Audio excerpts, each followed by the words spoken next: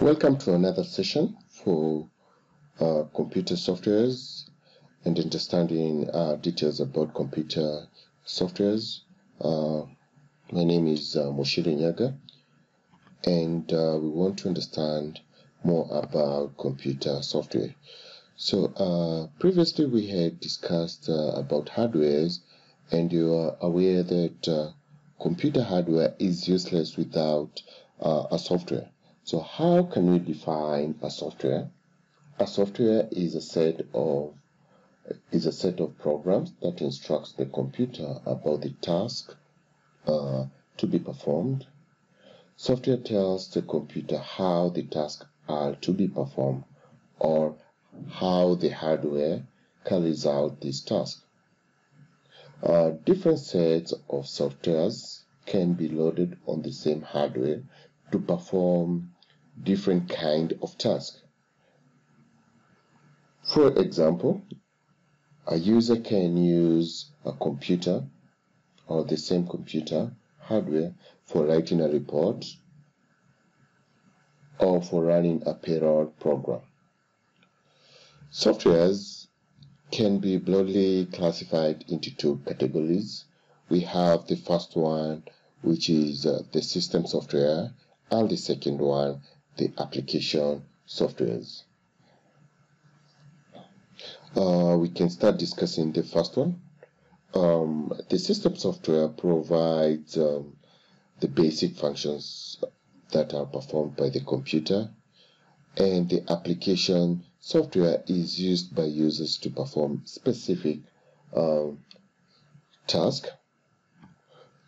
And this is the image, or how we can understand more about software. You can see on the inner side we have the hardware, and then on the outer circle or triangle we have the system software, application software, and now the users, who are commonly referred to as the software. Take note of the source of the image. So this is at the center of the components we have the hardware, and then the second software that takes over after the hardware is the system, and then we have the application software, and then on the outer square we have the users, who are commonly referred to as the users of the libraries. So let's start understanding more about the system softwares. The system softwares provide the basic functionalities to the computer. System software is required for the working of the computer itself. So without the working of the computer, without the system software, the computer cannot work. The user of the computer does not need to be aware about the functioning of the system software while using the computer. For example, this is a very good example. When you buy a computer, the system software would also include different device drivers. When you request for using any of these devices, the corresponding device driver software interacts with the hardware device to perform the specific request. If the appropriate device driver for any device says a particular model of a printer is installed on the computer while printing on this printer, it means the computer can work. The purpose of the system software are to provide the basic functionality to the computer, control the computer hardware, and act as the interface between the user who we have referred to as the application, who we have referred to as the libraries, right? So, and also the application software and the computer hardware, right? On the basis of their functionality, system software may be divided into two main categories, right? So we have the system software for management and the functionalities of the computer, And secondly, we have the system software for the development of the application and other softwares. So we can start discussing about the system software for the management and functionalities of the computer. It relates to the functioning of different components of the computer, like the processor, input devices, output devices, etc. The system software is required for managing the operations performed by the components of the computer and the devices attached to the computer. It provides support for various services as requested by the computer software. An example, we have the operating system, which automatically is an example of a system software. We have the device, the drivers, we mentioned it earlier, and we have the system utilities software that constitutes the system software for management of the computer, and its resources. Remember, resources management is very, very important factor in the operations of a computer.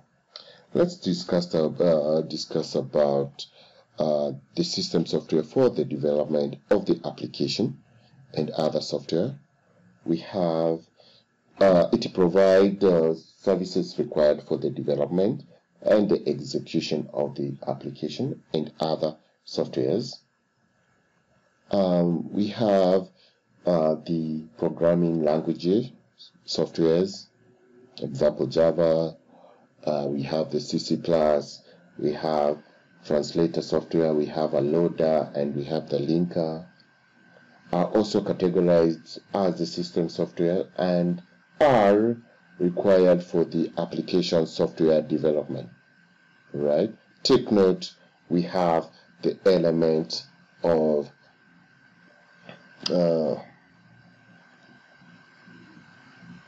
the software, the application software development using this type of the system softwares, right? So the system software for management and functionalities of the computer, we can start discussing about the operating system, abbreviated as an OS.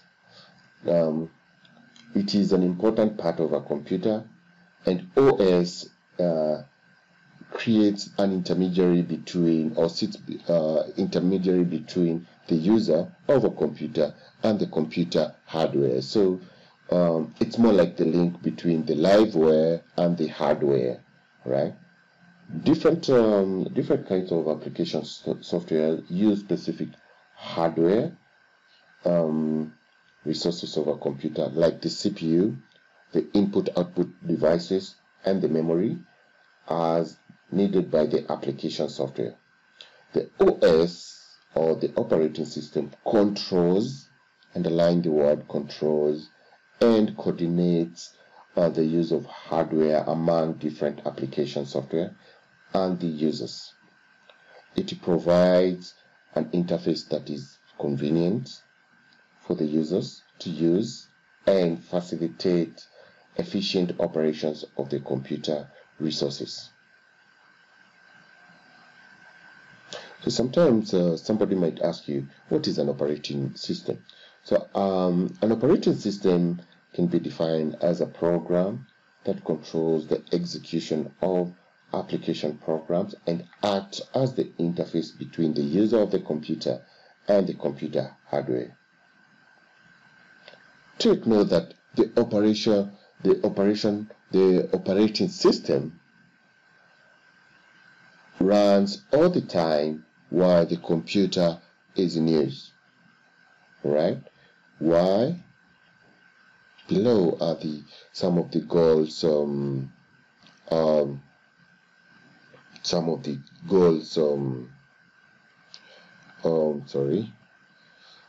These are some of the goals of an operating system. First is to control, execute the user and the application programs, and to make sure that the computer system is convenient to use, easily to solve the user problems, and use the computer hardware in an efficient manner, right? So these are some of the key functions of an operating system, right? But before we start, we can just have a highlight of a statement where we can say an operating system is large and complex software consisting of several components. Each component of an operating system has its own set of defined inputs and outputs, right? Different components of an operating system perform specific tasks to provide the overall functionality of an operating system. The key function of an OS are, right, to provide an environment which users and application software can do work. It manages different resources of the computer like the CPU, time, memory space, file storage, input devices, and others. During the use of computer by other programs or users, operating system manages various resources and allocates them when it's required efficiently, right? The identity controls the execution of different programs to prevent occurrence of errors, or maybe the most common one, the hanging of the computer, or when maybe the memory might be overused, and others, right? It also provides a convenient interface to the users in the form of commands and graphical interface, which facilitates the use of the computer. So in a nutshell, we can just divide the use of computer in different formats. Like we can say the first work of the operating system is process management, which involves the control access to shared resources like the memory. We have the control execution of application. We have how to create, execute, and delete a process, cancel or resume a process, schedule a process, synchronize communication, and deadlock handling for processes. All right, that's what we mean by the process management. On the other side, we've mentioned about memory management. The activities of the memory management are exclusively handled by the operating system, which is to allocate the memory, free the memory, allocate memory to a program when used block is done with the using, and keep track of the memory usage. Right, that's on the memory management. On the third one, we have the file management, which involves the creation and deletion of files, directories, provide the access to files, allocate space for files, keep a backup for the files, and secure files. That's all about the file management. On the other side, we have the device management. The device management handles the task, which is open, close, write device drivers, communicate and control and monitor each device driver that is there, right? Those are the four major uses of an operating system, but we have others like protection and security, right?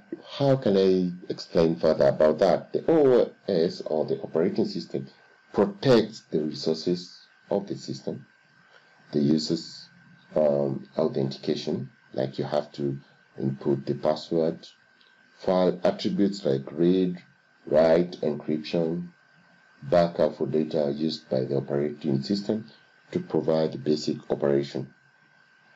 And that will bring a question about the open source software and the commercial software, which is safe. You can do that as an assignment, right? So the last use of the operating system we can talk about the user interface or the command prompt. In most books they talk about the graphical user interface, but the work of the operating system provides an interface between the computer user and the computer hardware. The user interface is a set of commands or a graphical user interface via which the user interacts with the application and the hardware, right? So those are the 6 major functions of an operating system, which is the process management, memory management, file management, device management, protection and security of the computer, the user interface or command interpreter of the computer. So we can move on and just try understanding about types of operating system. So operating systems are classified in different types depending on their capability of processing. We have the first one, which is the single user and single tasking. We have the second one, which is the single user and multitasking. We have the multi-user, which is the third one. The fourth one, multi-processing, real-time, and embedded. So we can start discussing the first one, which is the single user and the single task operating system. It is used by a single user for a standalone single computer for performing a single task.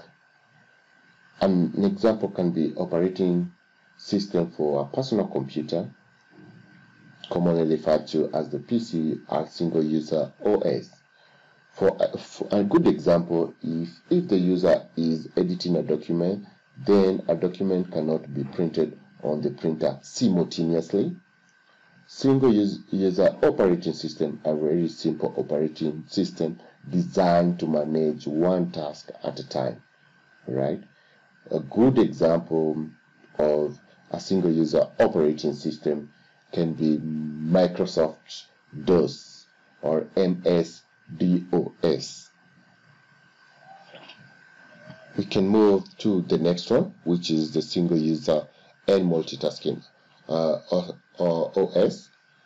It allows execution of more than one task or process concurrently, underlined concurrently, happening at the same time. The processor time is divided among different tasks.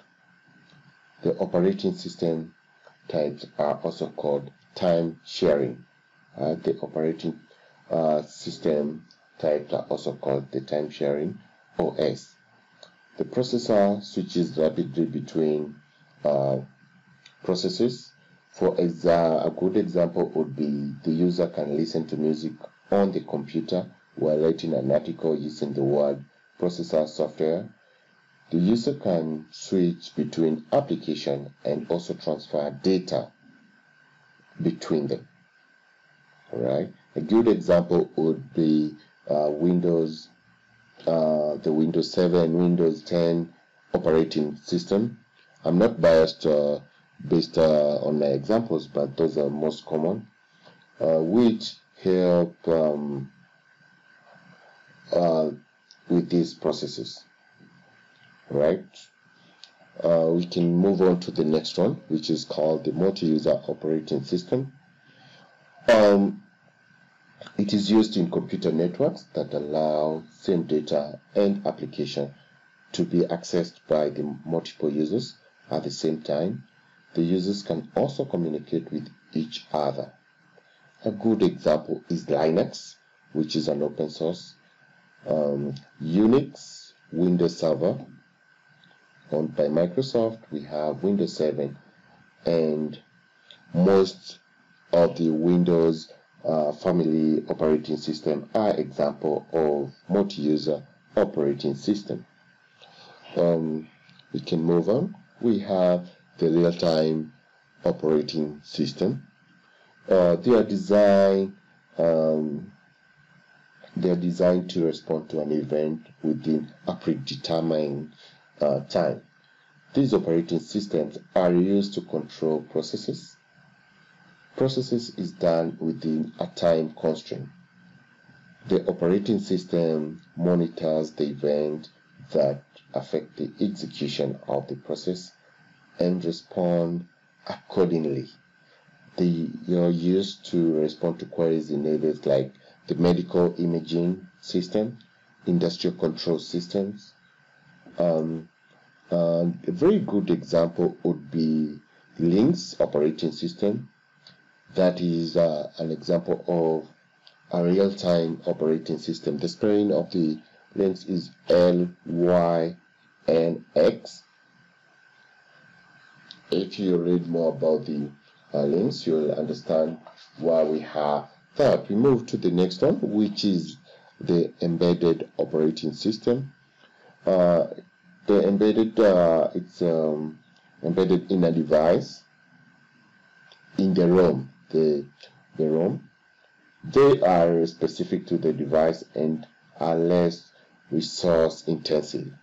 They are used in appliances like microwave, washing machine, traffic control system.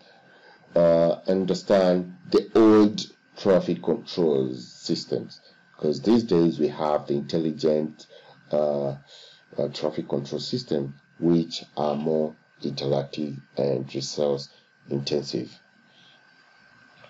Let's move on.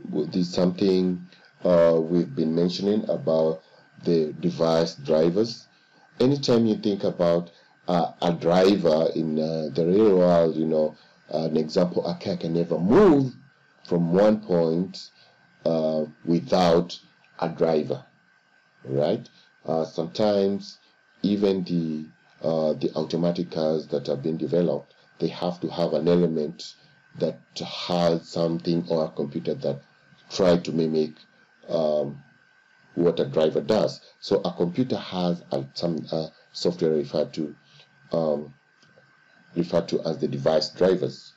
So a device driver acts as the translator between the hardware and the software that uses the devices. In other words, it is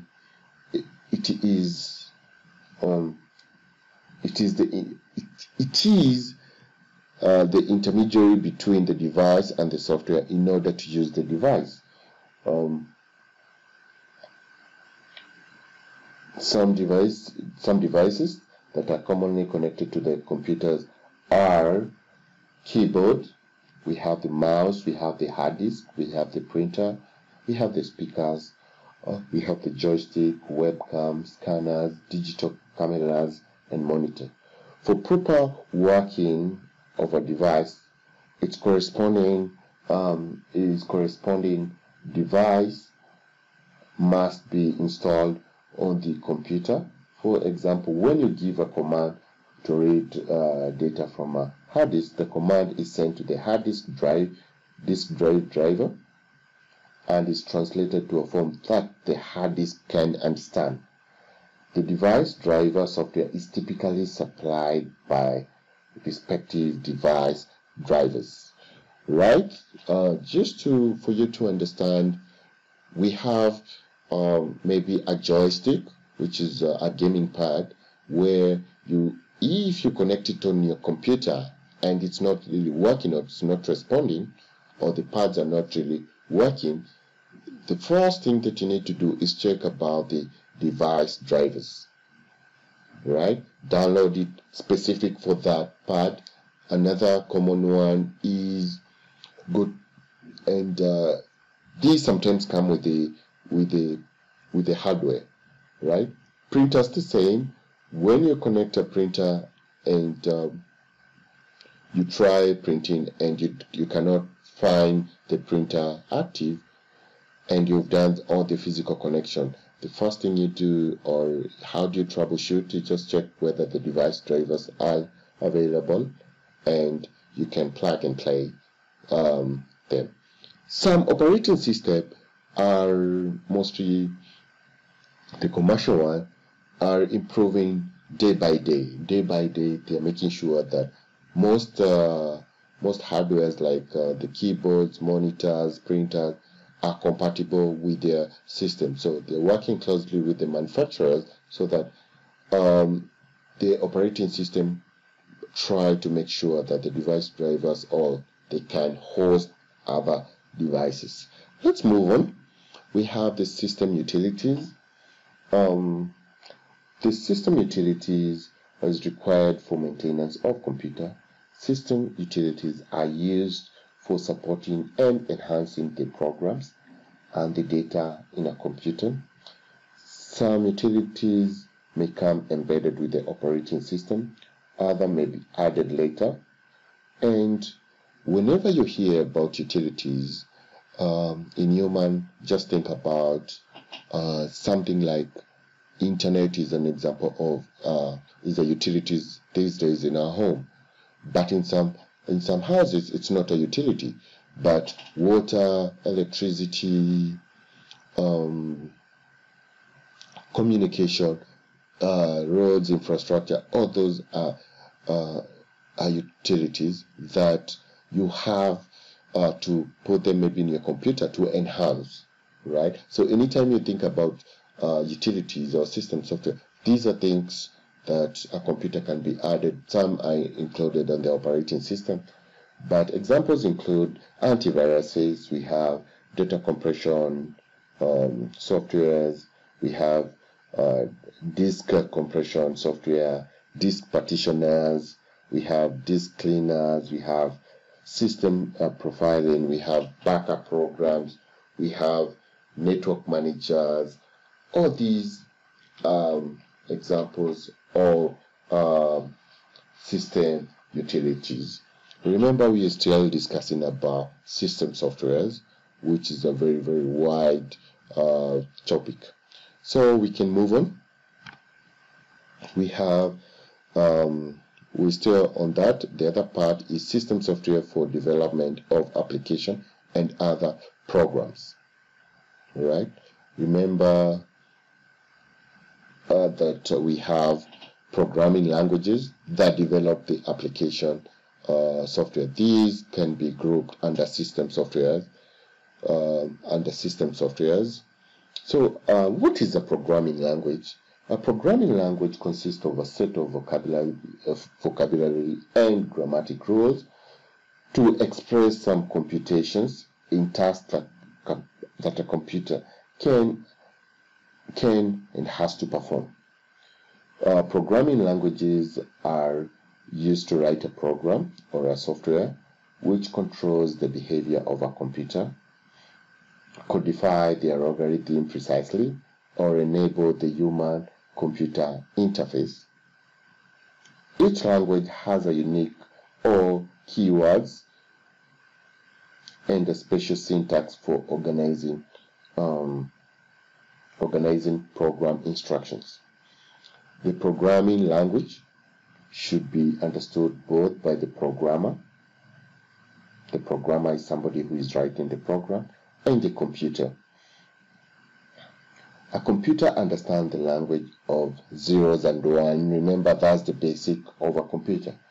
While the programmer is more comfortable with English-like language.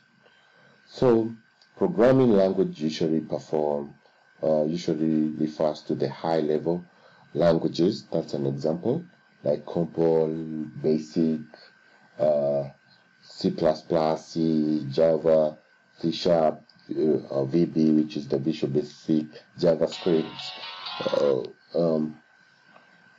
Programming languages fall in three categories, or programming languages fall in three categories. We have the first one, which is referred to as the machine language. The machine language. So, machine language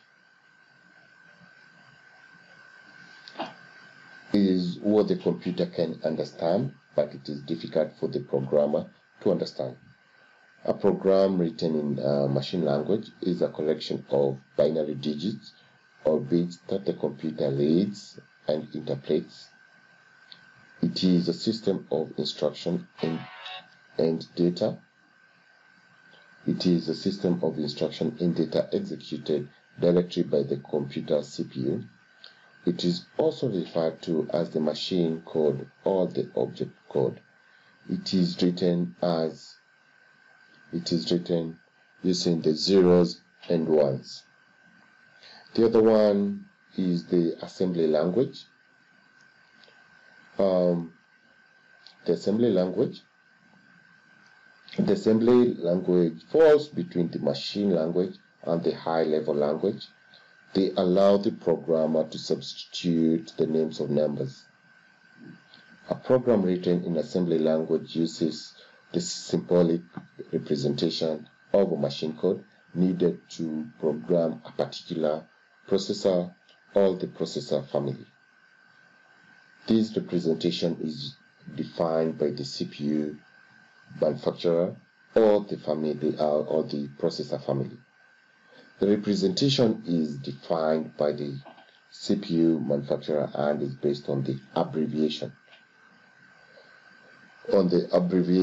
That help the programmer remember individual instruction, registers, etc.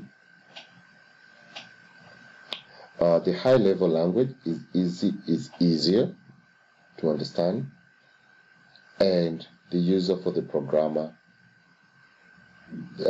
So for me, for the high level is easier to understand and the user of the programmer, but difficulty for the computer. A program in a high level language is written in English like language, such languages hide the details of the CPU operation and are easily portable across the computer. A high level language makes the process of developing programs simpler and more understandable with respect to assembly machine level language. So we've just discussed in detail more about all the system software, how we have grouped different types of system software in different categories. So we move to the next type of software, which is the application software. So the application software, the software that a user uses for accomplishing a specific task. Application software may be a single program or set of programs. A set of programs that are written for specific purpose and provide the required functionality of a specific task or for a specific software package. Application software are written for different kind of applications such as graphics, word processors, media players, database application, telecommunication, accounting purposes. We have like Facebook or social media. All those are examples. So we have different types of softwares that we have displayed, which are word processor, image processing software.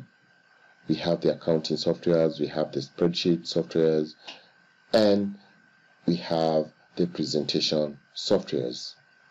With that, I think we have concluded the lesson for softwares, and I really appreciate. Keep on giving us comments, and all the best in whatever you do. Thank you.